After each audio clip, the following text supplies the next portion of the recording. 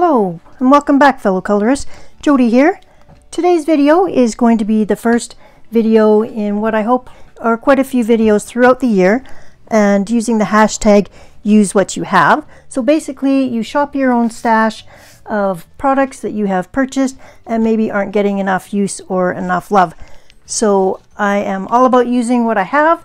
So when I saw a YouTube channel called Art Journey showing what she was going to be doing, and she called her anti-haul, I thought that I could get behind that kind of idea because it coincides with how I feel that we should be using up our stuff.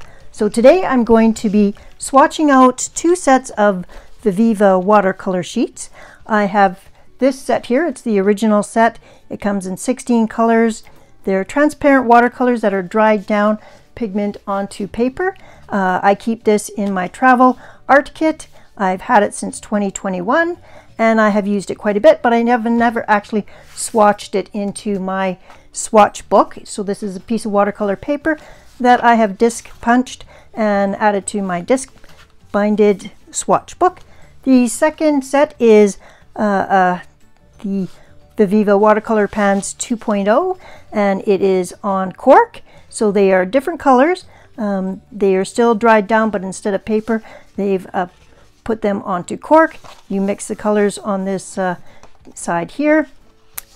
It's very portable, and I hate to say, like, I bought this Christmas 2022 for myself along with a sketchbook, but I have not even swatched them yet. So definitely I need to use my stash, and I'm going to swatch these both out. Then I'm going to use them in a coloring book. I am going to apply Daniel Smith watercolor ground to a page in The Sea of Colors, a coloring book by Angela Gonzalez. The paper in this book is quite thin. This is a sneak peek of a February page that I also applied the watercolor ground on before using watercolor medium. So the paper is very thin. It's not meant for watercolor paper. It's meant just for markers or pencil. So if I want to use a watercolor medium in this book, I should add the Daniel Smith watercolor ground. You could also add gesso or satin liquid glazing. It's just I have this and I like to use it. So you will see me apply that, and we will let it dry, and then we will use the watercolors on top of that. In this section of the video, you will see me adding the Daniel Smith transparent watercolor ground to a page. This page here, I have put another piece of paper behind it. Using a soft tip foam brush with this just been slightly damped, just so it's not hard, I am going to pick up some of the liquid, and I just use the stuff off the cap because I usually shake it up beforehand. You don't need a lot. And I'm just going to apply it directly to the page, making sure that you're doing even coats.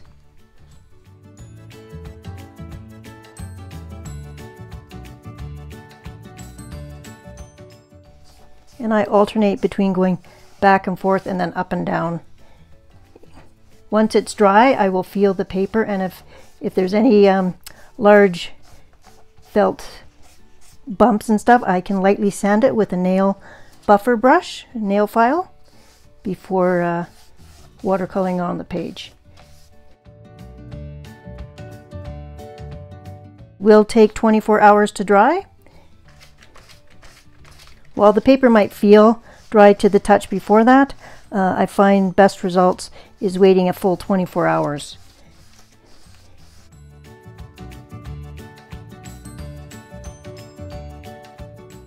Okay, we'll set that aside and let it dry and get back to our swatching. So we'll go ahead and start swatching. I will zoom you in a little bit. I have a piece of blotting cloth. Beside it, I have a just a round number 6 paintbrush. I've got some water here, and I'm not even going to pre-spritz these. I'm just going to, because they don't take much to activate, so I'm just going to use a wet brush. We'll start with the original ones, and I'll just zoom you in a little bit. And we'll just do them in order. So here we go. I'll do the first one or two with you, and then I'll cue up the music. So this is Crimson, and doesn't take a lot. And you can see how vibrant that is. It goes really quickly. So that's all I'll be doing, is touching it down a little bit. These sheets take forever. Like I said, I've had this for a couple of years and haven't used it much. Okay, I'll go ahead with some music.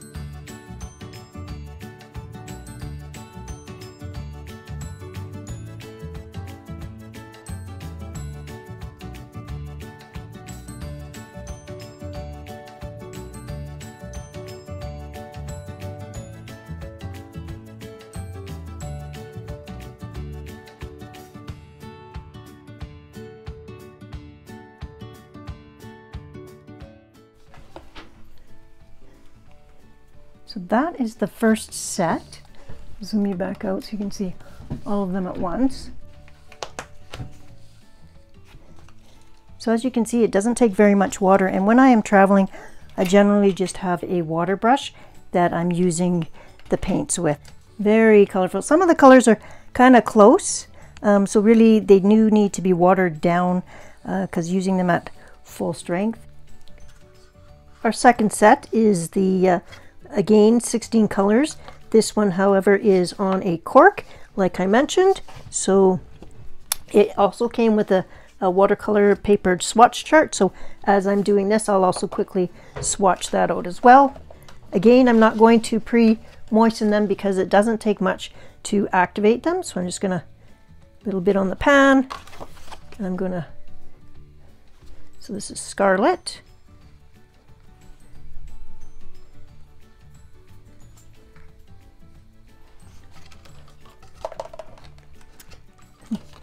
The next one is the one right beside it, so that's how I've done it.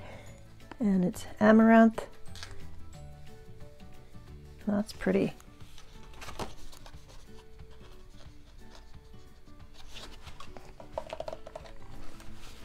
Okay, I'll just keep going down the list.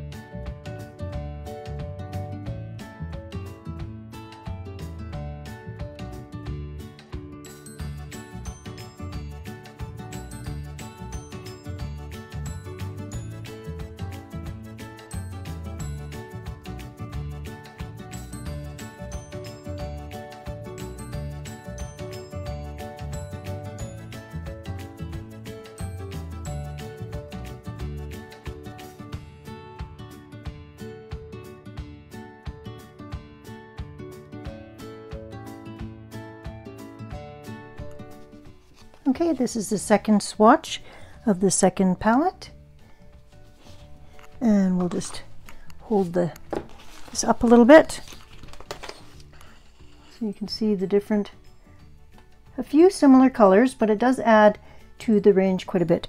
The white is a little bit pink here, only because of my brush wasn't totally clean, but very bright colors. They are, I believe, a dye-based watercolor. They just say that they're transparent and made in India. So definitely the packaging is great for both. Throw them in your bag and easily to travel with. So if you're looking for an easy travel palette, it's definitely good. Mixing wise, while you can mix here, it's kind of a plasticized paper.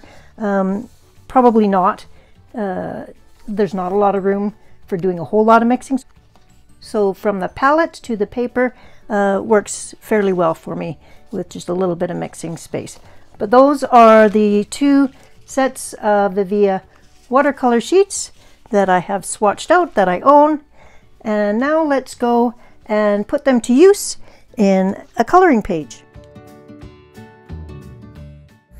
For the remainder of the video, this will just be a voiceover, so you can listen to some music, and I'll pop back in once in a while to explain maybe what I'm doing.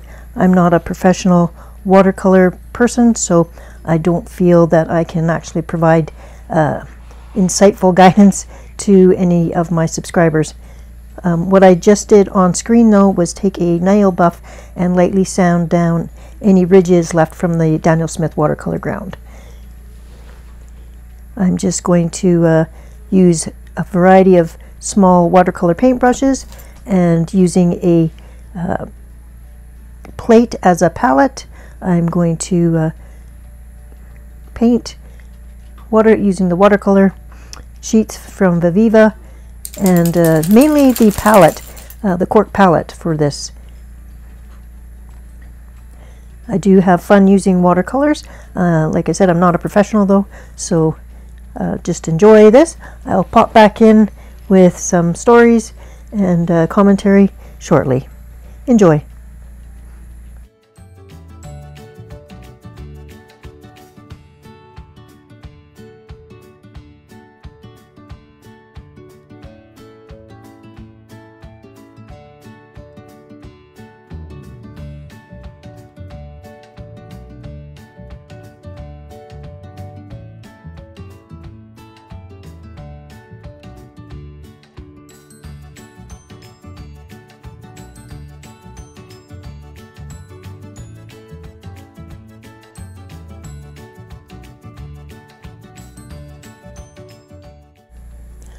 The color I'm using is the Amaranth, and I have some of it watered down on the plate palette, but when I want to use it full strength, I just dipped right into the Cork palette itself.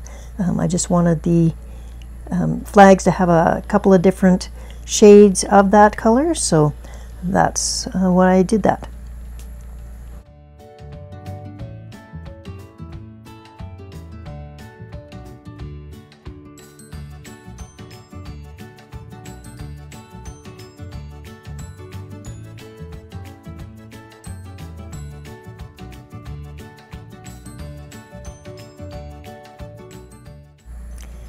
Here I am trying to see if I can use a wet on wet technique on this paper. So I'm pre-wetting the paper that has been treated, and then I'm trying to drop in the paint and see if it flows. It didn't flow very much. This isn't watercolor paper, so that's fine. I just went back to kind of normal painting. But that was my initial thought, was I wanted to try to see if wet on wet technique would work.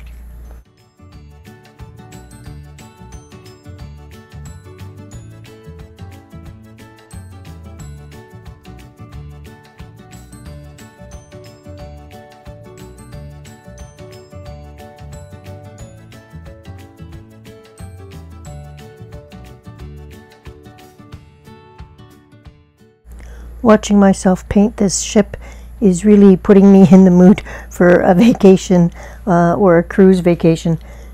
I'm not sure if you feel the same way, but I have 1.5 feet of snow outside right now, and a cruise sounds about right now. So this little beach scene is reminding me that it's maybe time for a vacation. I would love to know if there's such a thing as a craft or a coloring vacation. It would be great to meet up with a bunch of other like-minded colorists and color and learn things for a week. That would be awesome. What do you think?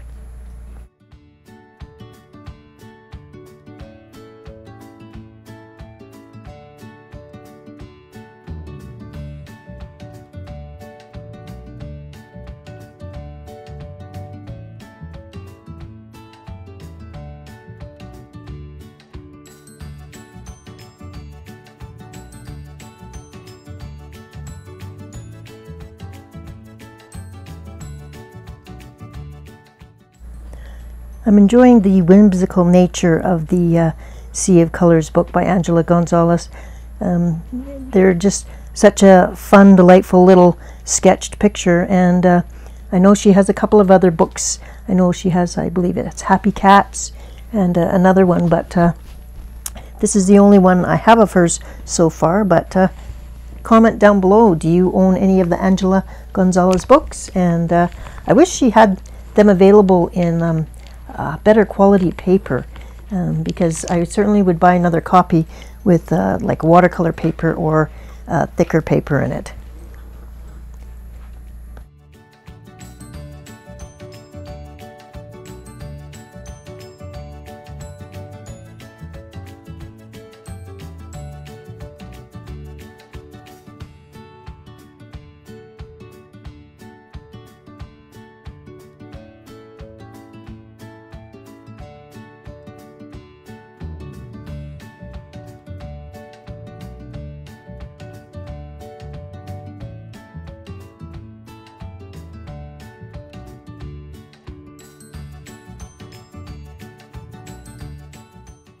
I don't think that I show you at the end of this video, but there was minimal buckling of this paper.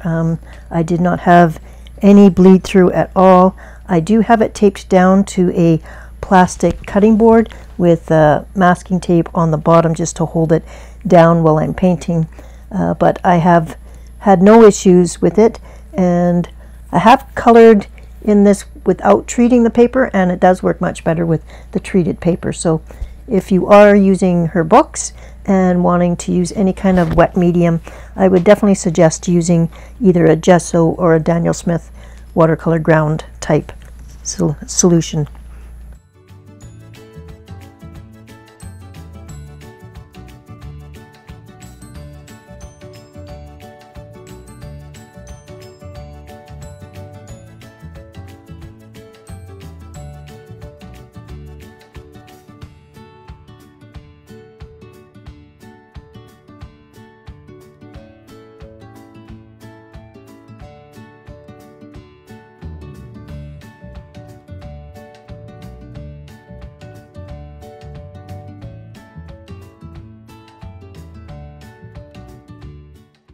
Just for reference, I have switched to a tiny watercolor brush in this for all these smaller details. So I had started out with the number 6 round. This is a tiny, it's less than a 1 round. It's more of a small detailing brush, and then later I use a angled brush. So just so you know, I'm getting into these small little areas with a tiny brush.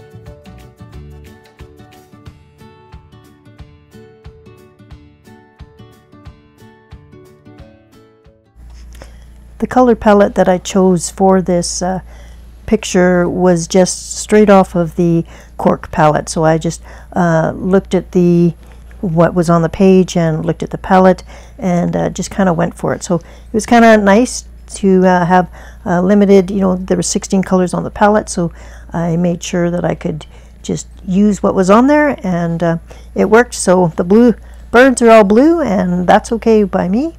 I think that they're kind of cute with their big eyes. I did take a gray Zig Clean Color brush pen at the end and just did a bit of gray shadowing behind each eye of the birds. So that's not in this video, so I just thought I'd mention that when you see the final picture, that you will see a bit of shadowing in the eyes.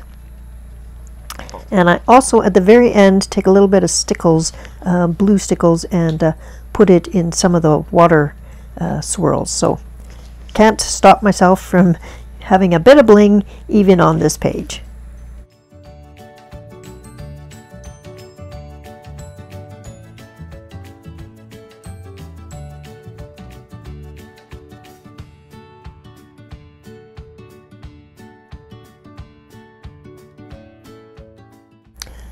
So here's some questions for you to leave answers in the comments below. And they're all about getting stranded on a desert island. So imagine you are sitting there with that little lone crab on that island, and you can bring only 3 coloring related items. So you would need to bring obviously a book. So which book would you bring, or which illustrator would you bring? And 2, what kind of medium would you bring? And 3, I'll give you one other coloring supply. So it's up to you. It could be another book, could be a medium, but you have to specify at least one book or artist, a medium, and something else. And then also, what would be your favorite coloring snack? So you'll have to answer. You should have 4 items there. So 3 coloring related and 1 favorite snack. And I think it would be fun to see what everybody says they would take with them on a desert island. Thanks for playing along. I look forward to reading your comments.